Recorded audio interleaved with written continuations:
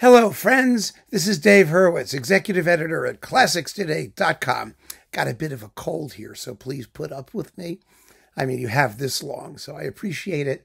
Herewith, a rather faceless collection of Mozart Symphonies 39 through 41 with the Kammerakademie Potsdam under Antonello Manacorda. Now, we talked about his Beethoven cycle. He also has a Mendelssohn cycle and a Schubert cycle. You know, they're all decent.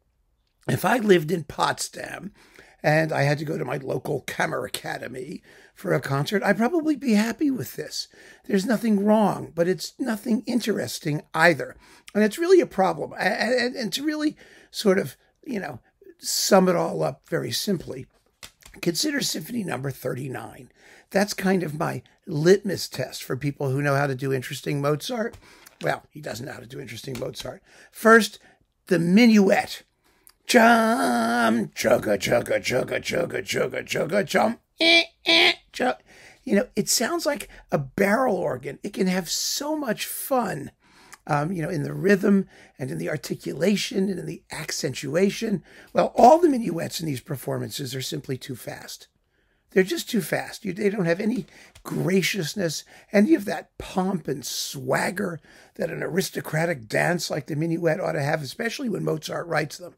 Now, other composers like Haydn wrote quick minuets that have, syncopations and stranger things. Mozart's not like that. Mozart really emphasizes that dance rhythm that you might actually hear in a ballroom.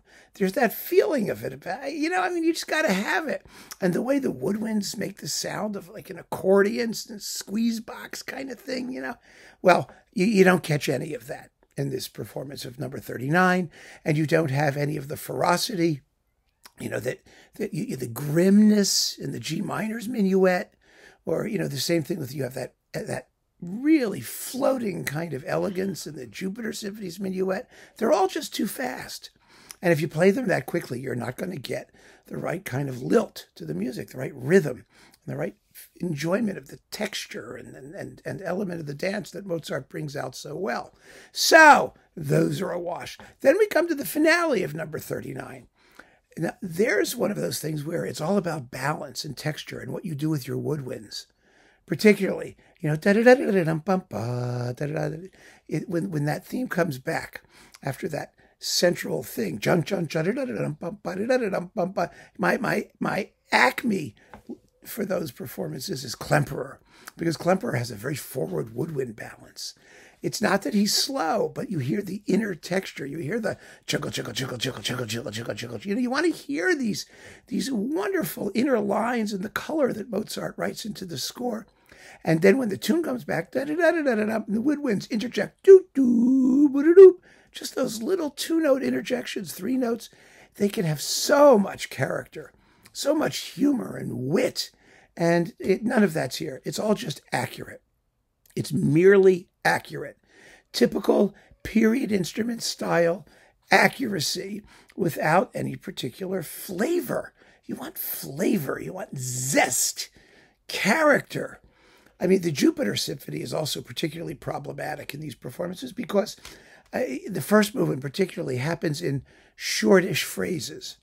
Bum, ba-da-dum, ba-da-dum, da-da-da-da-da-da-da, right? Then dum, da-dum, it all falls apart unless there's some sort of coherence, continuity, a certain amount of legato in the phrasing.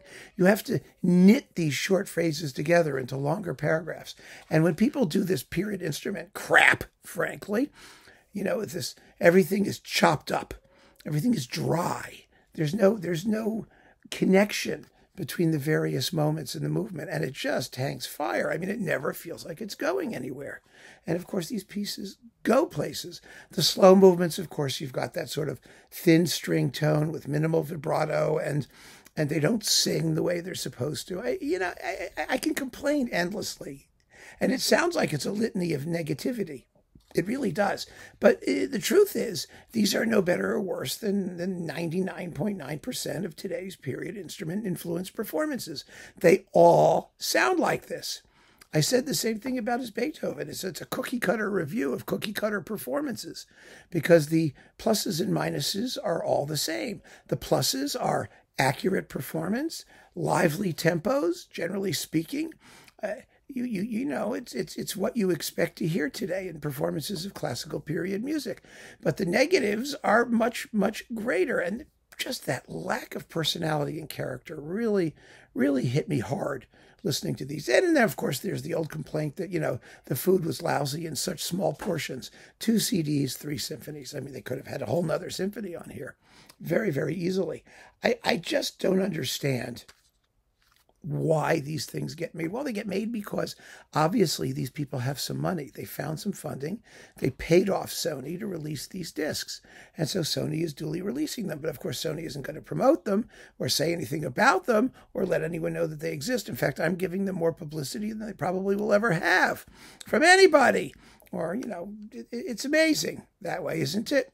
It really is. So like I said, maybe a nice night out at the concert at the symphony if you want to hear these things, but to buy these and add them to your collection and listen to them regularly? Oh, hell no. No way. So keep on listening, friends. Thanks for joining me. Take care.